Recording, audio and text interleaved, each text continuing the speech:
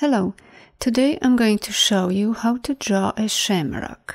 Let's make a new document, go to File, New, and set the width to 1280 and the height to 720 pixels. Click OK. Press Ctrl and R on your keyboard to show the ruler. Next, press Ctrl K to open the Preferences window. Select the guides and grid and set the grid line to every 50 pixels and the subdivisions to 2. Click OK.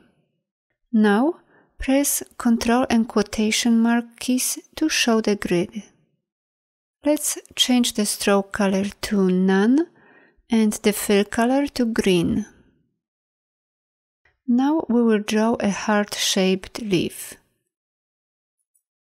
Select the pen tool, click on this corner, hold, and drag the mouse one square up. Then release the mouse. Next, move over here, click, hold, and drag. Now, click down below, then on the top anchor point to finish the path. Let's adjust some of the curves. Now we'll reflect this part to finish our heart. Drag a box to select everything, press the letter O for the Reflect tool, and holding the Alt key on your keyboard, click on the bottom anchor point to set the reflection point. Now click Copy. Next, we will unite these two parts together. Press Ctrl A to select everything. Go to Pathfinder and select Unite. Now we will add a gradient to it.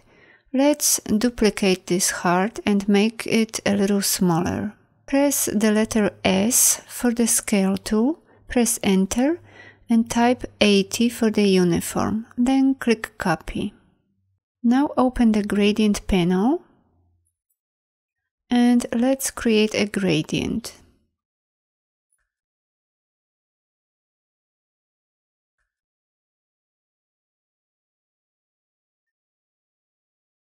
Click on the Gradient tool and apply the gradient.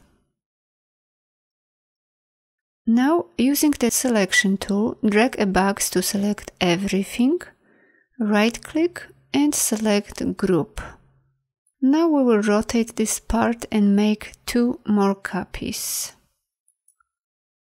Press the letter R for the Rotate tool and holding the Alt key on your keyboard, click just below the bottom anchor point to set the rotation point. Set the angle to 120 and click Copy. And press Ctrl D to make one more copy. Now let's adjust the position and rotation of the two bottom leaves. And finally, let's make a stem. Go to the Rectangle tool and select the Polygon tool. Click on the artboard and set the sides to 3 to get a triangle shape. Now, using the Direct Selection tool, select the top anchor point and drag it up.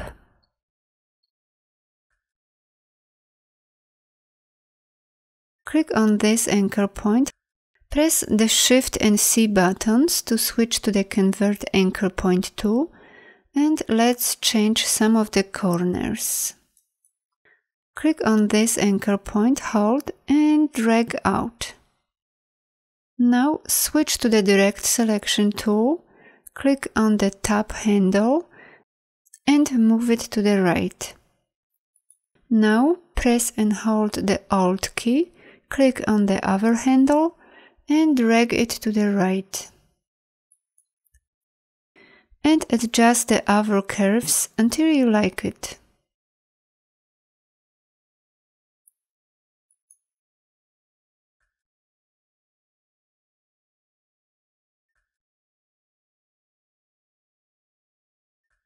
Let's move it here, resize it and rotate it.